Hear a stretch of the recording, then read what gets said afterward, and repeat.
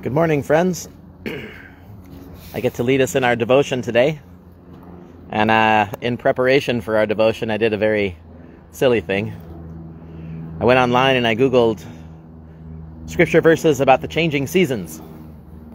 And as I was reading the results, which were few and did not mention autumn, I realized that the Bible was written in Israel. And as a result, my attempts to find a verse about autumn were not going to work out so well. So the reason I wanted to look up, what God might have to say about autumn in particular is because it's so beautiful. I feel so immediately connected to God.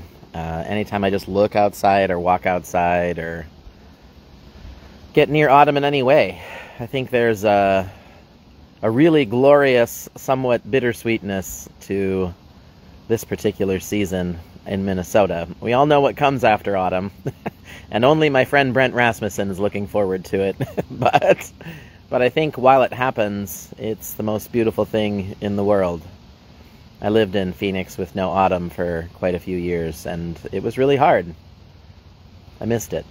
So what I thought I'd do for you today is read or quote you Daniel 2:21, which is the closest I could get to something relevant, and then pray that over you and all of us while showing you some of the changing leaves off of my backyard deck.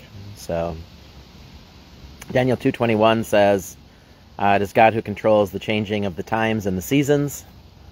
He raises up kings and brings down kings. He gives wisdom to the wise and knowledge to the understanding. And wouldn't we like to be wise and understanding? We would.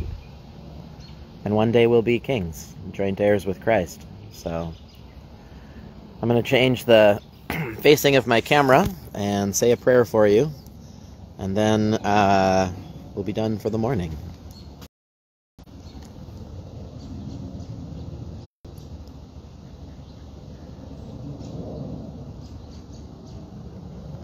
God, I thank you for your gift of the seasons.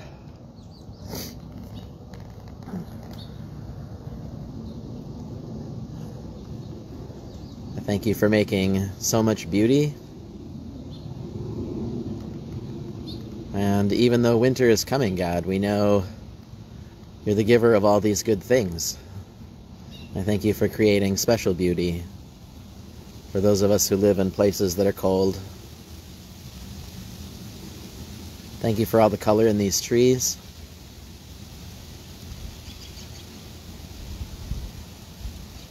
And God, we pray that you would just make us joint heirs with Christ. That we would know we have royal blood. That we are a royal priesthood.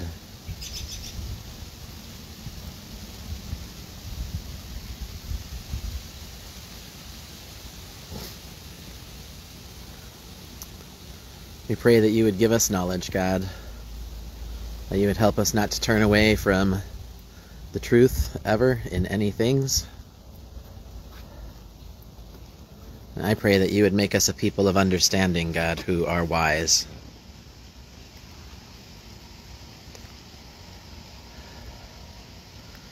The nature around us teaches us so much about you, God.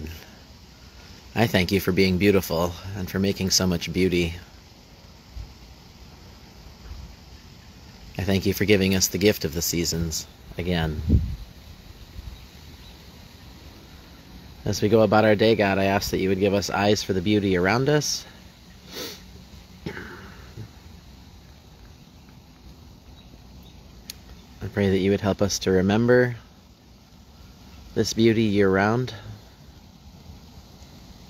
And I pray that you would help us to live lives full of your beauty, celebrating your beauty in every season. Be with us today, God. Touch every person who's watching with us. Touch every member of our family. And through us, touch the world, God. Amen.